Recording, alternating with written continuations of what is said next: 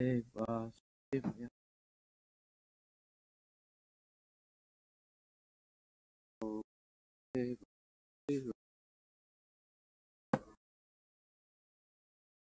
Janmadhyaya Yadaratas Tesu Vigyaswara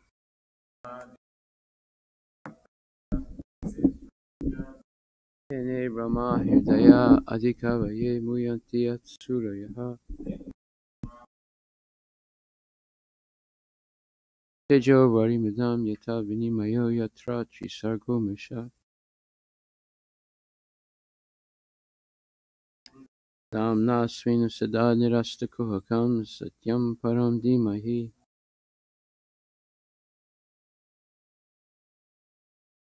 O my Lord Shri Krishna, Son of Vasudeva, O all-pervading personality of Godhead, so for my respectful obeisance is unto you. I meditate upon Lord Shri Krishna because he is the absolute truth and the primeval cause of all causes, of the creation, sustenance, and destruction of the manifested universe. He is directly and indirectly conscious of all manifestation, and he is independent because there is no other cause beyond him. It is he only who first imparted the Vedic knowledge into the heart of Brahmaji, the original living being. By him, even the great sages and demigods are placed into illusion. As one is bewildered by the illusory representation of water seen in fire or land seen on water. Only because of him do the material universes, temporarily manifested by the reactions of the three modes of nature, appear factual, although they are unreal.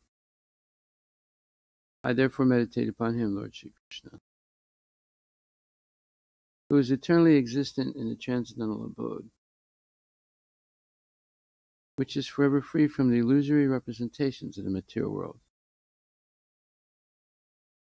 I meditate upon him, for he is the absolute truth. Dharma Pujita Kaitravotra Paramo Nimatsanam Satam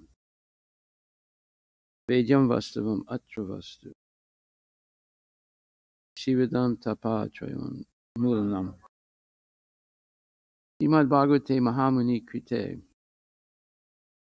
Kim Va Purir Ishwaraha Sadyo Hridi Avarudyate Tra Kriti Bihi Susur Subhistakshanat. Completely rejecting all religious activities which are materially motivated. This Bhagavata Purana propounds the highest truth, which is understandable by those devotees who are fully pure in heart. The highest truth is reality distinguished from illusion for the welfare of all. Such truth uproots the threefold miseries. This beautiful Bhagavatam, compiled by the great sage Vyasadeva in his maturity, is sufficient in itself for God realization.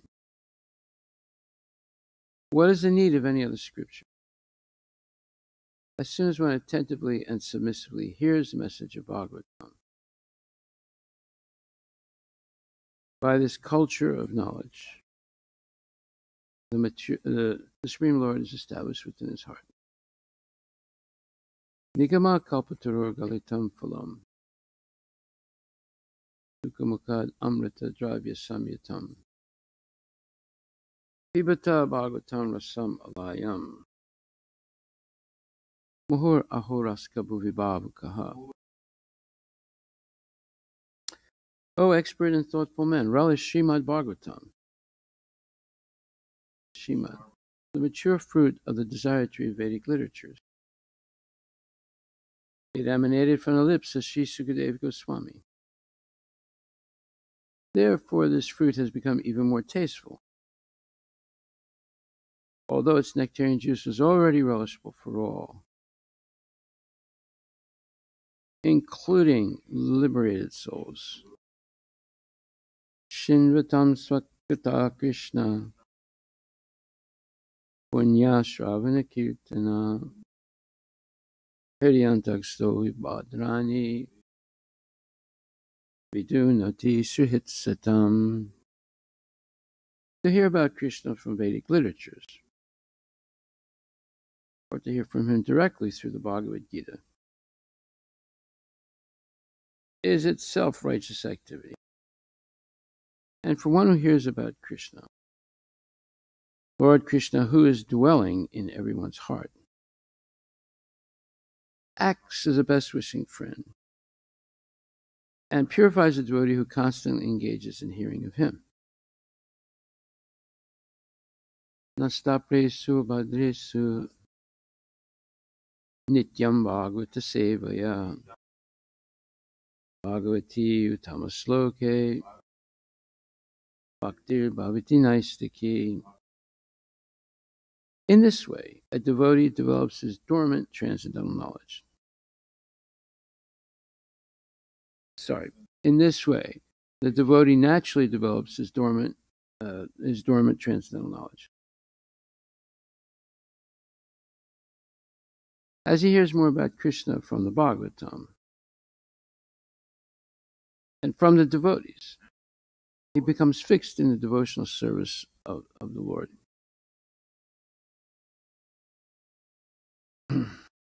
Tadarajas tamo bhavo kama lobha dayaschaye chete tarinavidam stitvam sattve prasidati. By development of devotional service, one becomes freed from the modes of passion and ignorance. And thus, material lust and avarice are diminished. Evam prasana manaso bhagavat bhakti yogataha bhagavat tattva vijnanam mukta sangasya jayate. When these impurities are wiped away, the candidate remains steady in his position of pure goodness, becomes enlivened by devotional service, and understands the science of God perfect. Vidyate hridaya grantis chidyante sarvasamsaya shiyante chasyakarmani drista evat manishvare. Thus, Bhakti Yoga severs the hard knot of material affection and enables one to come at once to the stage of a samsayam samagram, understanding of the Supreme Absolute Truth Personality of Godhead. Srimad Bhagvatam. We want to go over this purport. Yes. Oh, sorry. We'll go forward. Text, Canto 1, Chapter 15, Text 32. Nishamya Bhagavan Margam Samstam Yadu Kulasyacha Swapataya Matim Chakre Nibrittatma Yudhishthira. Translation by Srila Prabhupada. Upon hearing of Lord Krishna's returning to his abode, and upon understanding that the end of the Yadu dynasty, the end of the Yadu dynasty's earthly manifestation, Maharaj Yudhishthira decided to go back home, back to Godhead.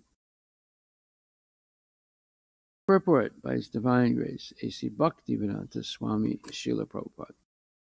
Maharaj Yudhishthira also turned his attention to the instructions of Bhagavad Gita. After hearing about the Lord's departure from the vision of earthly people, he began to deliberate on the Lord's way of of appearance and departure. The mission of the Lord's appearance and disappearance in the mortal universe is completely dependent on His supreme will. He is not forced to appear or disappear by any superior energy, as the living beings appear and disappear, being forced by the laws of nature. Whenever the Lord likes,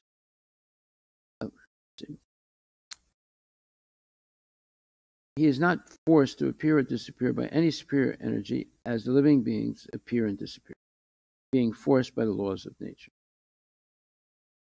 Whenever the Lord likes, He can appear Himself from anywhere and everywhere without disturbing His appearance and disappearance in any other place. He is like the sun. The sun appears and disappears on its own at any place without disturbing its presence in other places. The sun appears in the morning in India without disappearing from the Western Hemisphere. The sun is present everywhere and anywhere, all over the solar system. But it so appears that in a particular place the sun appears in the morning and also disappears at some fixed time in the evening. The time limitation even of the sun is of no concern. And so, what to speak of the Supreme Lord, who is the creator and controller of the sun?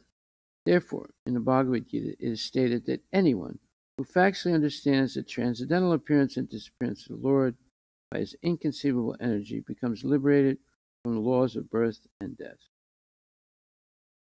and is placed in the eternal spiritual sky where the Vaikuntha planets are. There such liberated persons can eternally live without the pangs of birth and death, old age. In the spiritual sky, the Lord, and those who are eternally engaged in the transcendental loving service of the Lord are all eternally young, because there's no old age and disease, and there's no death. Because there is no death, there is no birth. It is concluded, therefore, that simply by understanding the Lord's appearance and disappearance in truth, one can attain the perfectional stage of eternal life. Therefore, Maharaj Yudhisthira also began to consider going back to Godhead. The Lord appears on the earth or any other mortal planet along with His associates who live with Him eternally. And the members of the other dynasty who are engaged in supplementing the pastimes of the Lord are no other than His eternal associates. And so also Maharaj Yudhisthira and his brothers and mother, etc. Since the appearance and disappearance of the Lord and His eternal associates are transcendental, one should not be bewildered by the external features of appearance and disappearance. Srila Prabhupada Ki Jai. So, Srila Prabhupada is mentioning and affirming over and over again the 4th chapter, 9th verse of Bhagavad Gita, Janma Karma Chame Divyam Evam Yoveti Tatvata Yakwadeham Punarjanma Naitimam Iti Sarjana. And this verse, Krishna says, anyone who understands the transcendental nature of my appearance and disappearance does not, upon leaving the body, take his birth again in this material world, but attains my eternal abode, O Arjuna. This is an extremely important verse, and Prabhupada has quoted it many times in this purport and in this chapter. And it's a fact. And here he's giving a lot of information of why we should accept this verse as extremely important. Because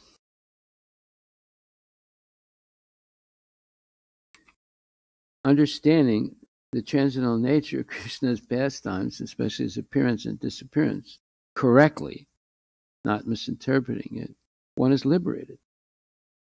That's how powerful knowledge of Krishna is. One is liberated forever from the cycle of birth and death.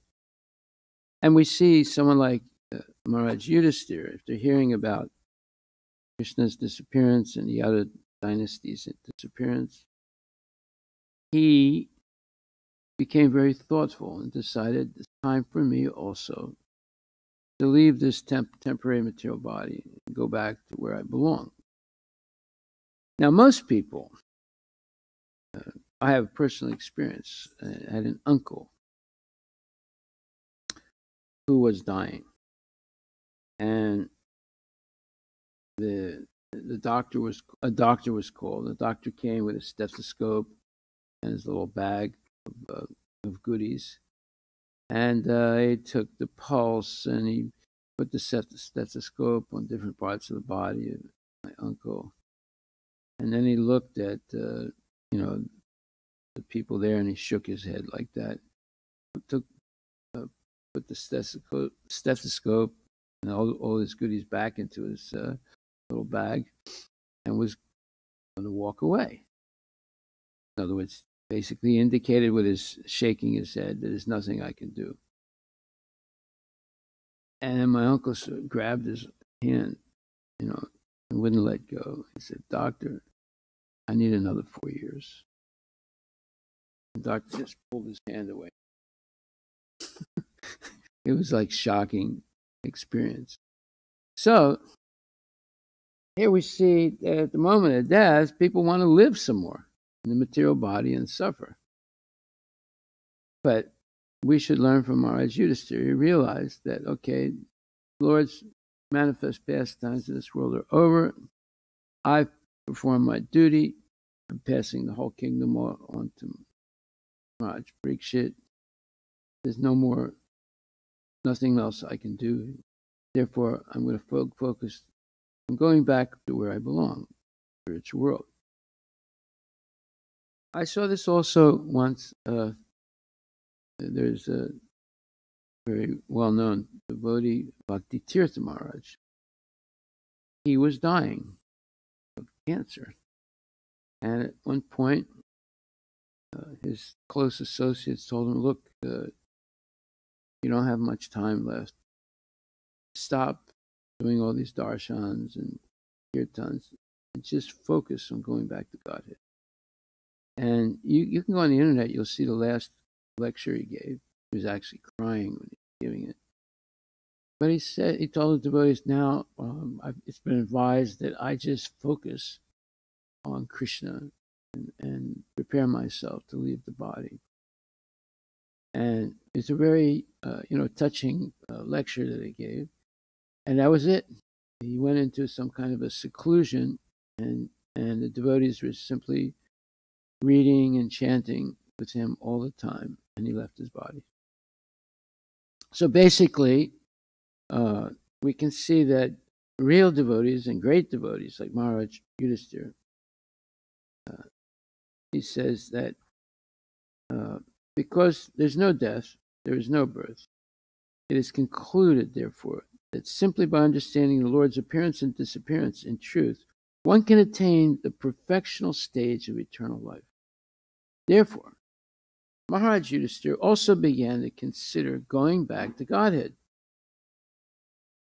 The Lord appears on the earth or any other mortal planet along with his associates who live with him eternally, and the members of the Yadu family who were engaged in supplementing the pastimes of the Lord are no other than his eternal associate, and so also Maharaj Yudhisthira and his brothers and mother, etc. Since the appearance and disappearance of the Lord and his eternal associates are transcendental, one should not be bewildered by the external features of appearance and disappearance. In other words, don't equate the Lord's appearance and disappearance of those of his pure devotees on an equal level with mundane people who appear and disappear. It's like my uncle. At the moment of death, he's asking for more time. And by the way, why was he asking for more time? Because he wanted to write his autobiography, which no one would have read anyway. It was ridiculous. And he wanted 4 more years to do it. He was I think he was 75 or 76.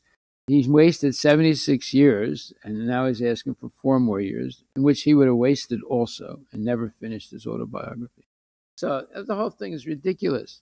It's pathetic. It's sad. It's very heartbreaking to see such ignorance. But we should learn from these experiences, and learn especially from this purport, that at a certain point, we should decide to go back to Godhead and prepare for it. Because, I mean, the whole life should be a preparation for it. But at a certain point, one has to cut off all unnecessary activities and thoughts and desires and just focus on Krishna and going back to Godhead. So, therefore, in the Bhagavad Gita, it is stated that anyone who factually understands the transcendental appearance and disappearance of the Lord by his inconceivable energy becomes liberated from the laws of birth and death and is placed in the eternal spiritual sky where the Vaikuntha planets are. So in this purport, Prabhupada gives an amazing example comparing the appearance and disappearance of the sun to the appearance and disappearance of the Lord. Of course, the appearance and disappearance of the Lord is even much more amazing than the sun. But we have a material example of the sun, which is always shining. It's shining brightness does not stop at any time, but it appears like it appears and disappears in different places. But at the same time, its brilliant sunshine is shining.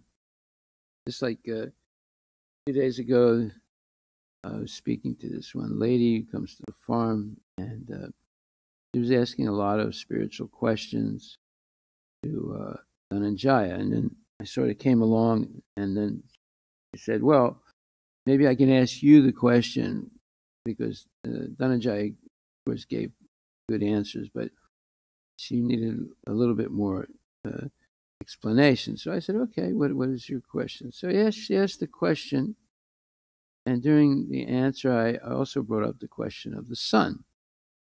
I said, there's only one sun in the universe, although the astronomers and astrophysicists and those people, they say that every star is a sun. I said, that's not actually true.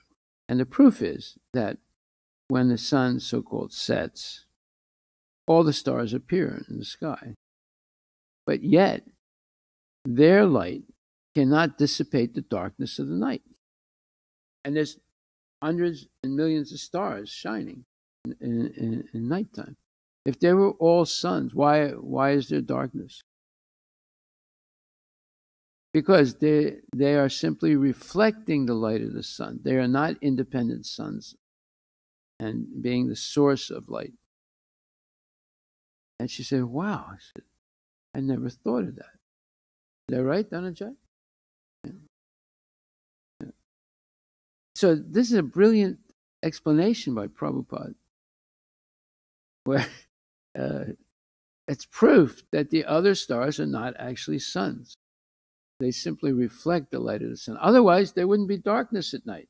With thousands of stars twinkling in the sky, they should be able to dissipate the darkness, but they don't.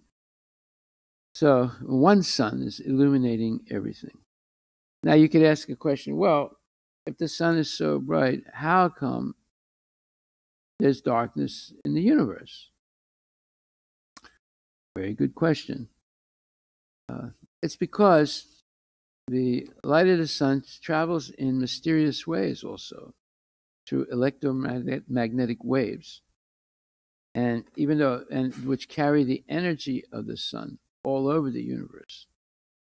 So therefore, the so-called brightness is a subtle thing.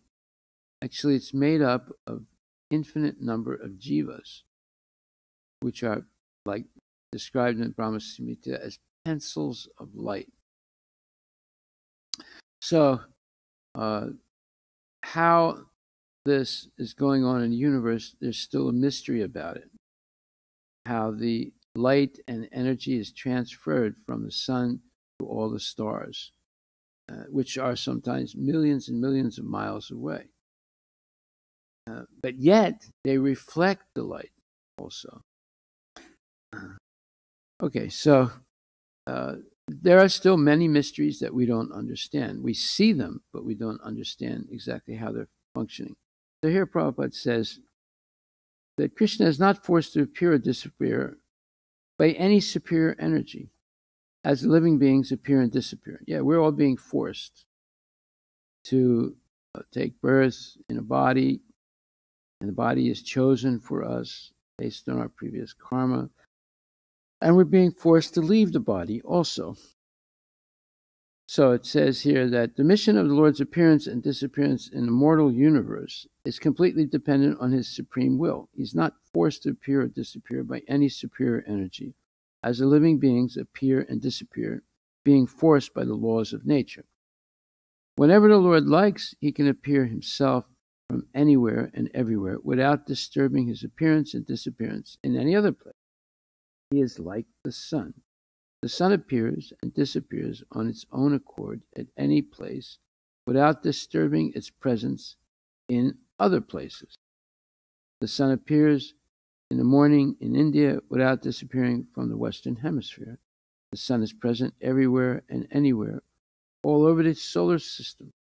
But it also appears that in a particular place the sun appears in the morning and also disappears at some fixed time in the evening. The time limitation even of the sun is of no concern, and so what to speak of the Supreme Lord, who is the creator and controller of the sun. This is an amazing example that Prabhupada gives. You start with the known to understand the unknown. You start with something that you can see and experience, and this gives you an idea of Krishna's infinite and what you say mysterious powers. So here Prabhupada gives an amazing example. So anyone who can understand factually the transcendental appearance and disappearance of the Lord by his inconceivable energy becomes liberated from the laws of birth and death. So the problem is that we try and impose on Krishna our own limitations. We say, well, he appears and disappears, I appear and disappear. It's the same thing. But it's not the same thing. Manyate atmavan jagat. That is a Vedic aphorism that says that man tries to impose on God his own limitations, not understanding that God has inconceivable potencies and can do things that even may appear like mundane activities, but they're not. And they're not regulated by the laws of karma or by the laws of nature. So unless we accept that, we remain an atheist. And many people don't accept that. They say, look, I appear and disappear. You say Krishna appears and disappears. What's the difference between him and me? It's the same thing. He's also subject to the laws of nature. So that is the Atmavan Manyate Jagat, trying to impose on Krishna one's own limited potencies, but it's not a fact. Krishna has inconceivable energies. And he can do things that look normal, but are not normal. And we have to accept that. If we don't, we remain an atheist. Srila Prabhupada ki jai. Where's the Srila Prabhupada? Any questions?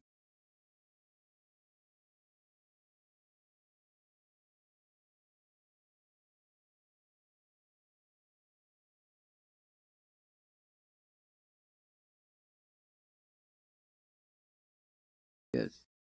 The astronomers and astrophysicists, they claim that every star is a sun. Of course, but they don't see that difference. Well, I mean, and something is obvious to us because we're reading Bhagvatam and Bhagavad Gita, but the materialistic people, they have imperfect senses. They make mistakes, easily illusion, and they have a cheating propensity. So their interpretation of things are not always, or are mostly incorrect all the time, almost. Sometimes they get a few things right, but most of the time they get them wrong because of Atmavan Manyate Jagat. They impose on Krishna their own foibles or their own limited way of acting and seeing, and therefore they make mistakes, and then they're illusioned when they believe that the mistake is true, and they have imperfect senses, and they have a cheating propensity. So here Prabhupada, and even in Bhagavad Gita, he explains about the sun. Says in the 26.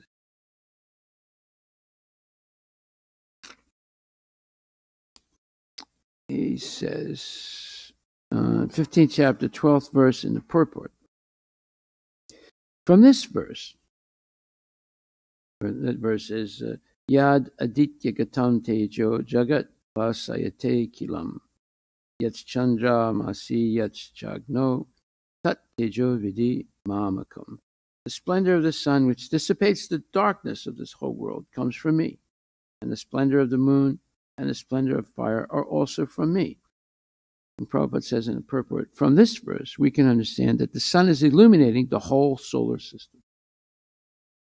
There are different universes and solar systems, and there are different suns, moons, and planets also. But in each universe, there's only one sun.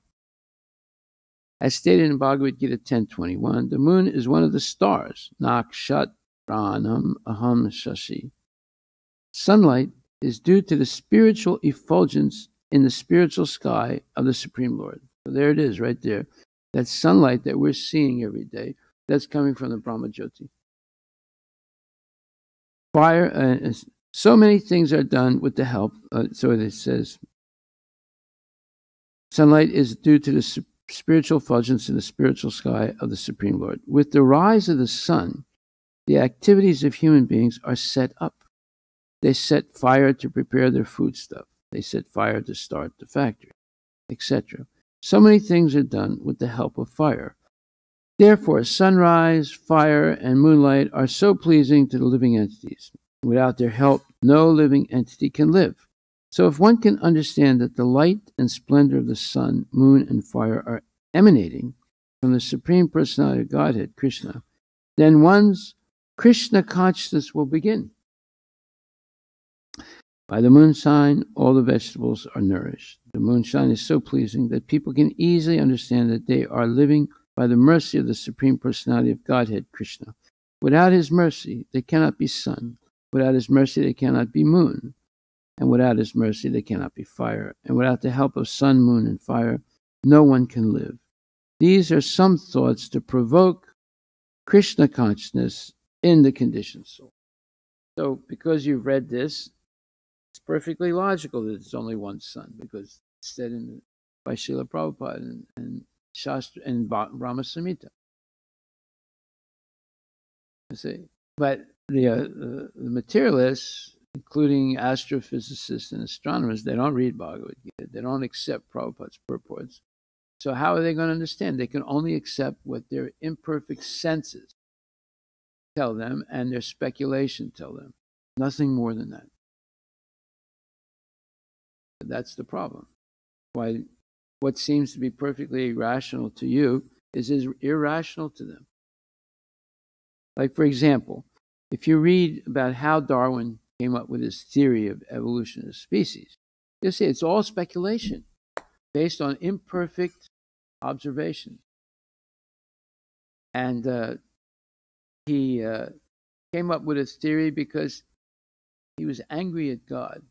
Because he prayed to God, he was a Christian, he prayed to God that when one of his daughters became very sick, he prayed to God that his daughter, please don't let her die. And she died. So after that, he stopped praying to God. He said, this is all nonsense. There's no God. There's just the cruelty of nature. That's all I'm observing. So he was, observing wildlife on the east coast of Africa for 5 years, going island to island and mainland. And all he saw was, snakes eating little innocent mice and rats. And he saw big fish eating little fish. And he saw bigger insects eating little insects. And he came to the conclusion is that, that there is horror in nature. There's nothing nice about it. It's all horrible. That the big fish eats the little fish. And I prayed to God and my daughter died. Therefore, I don't believe in God. And I just see that nature is cruel and horrible.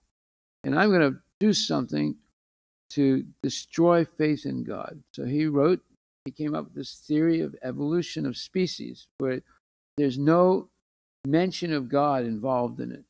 It's all mechanical. And, of course, a lot of dumbbells accepted it.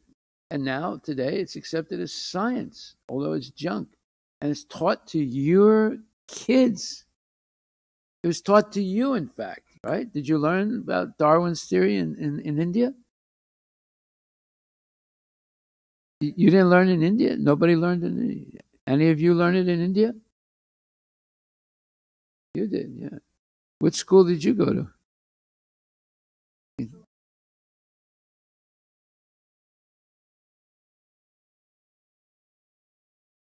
Yeah, I mean, there's no factual basis to it at all.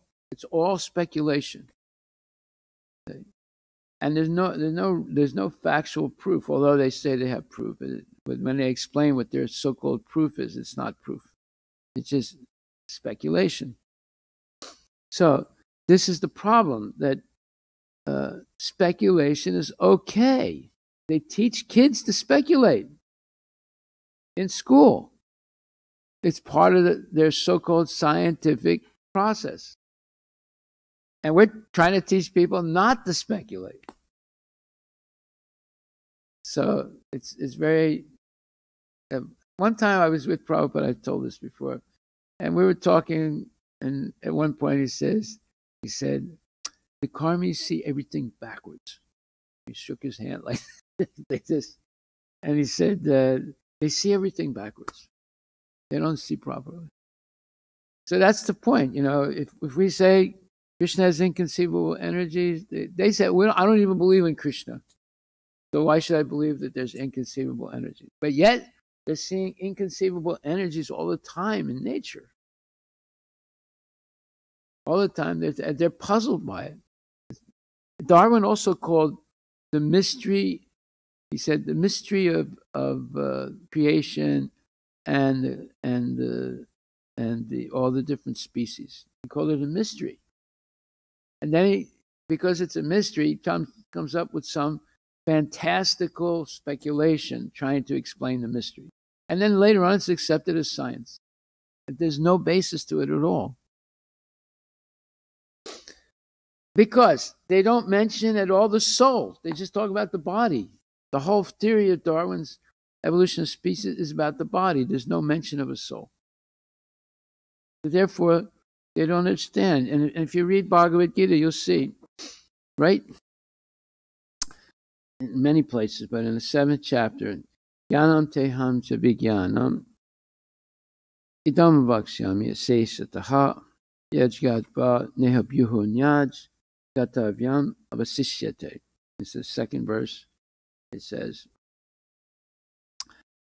I shall now declare unto you in full this knowledge, both phenomenal and numinous.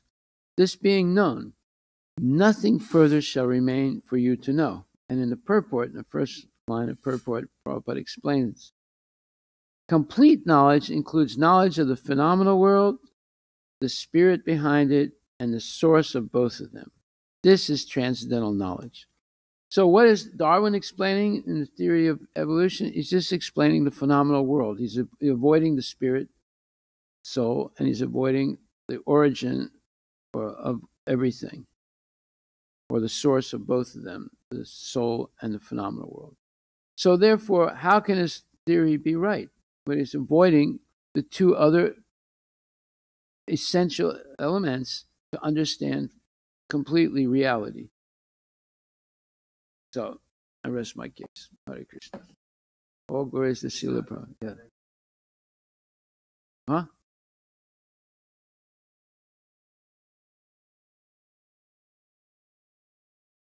Yes.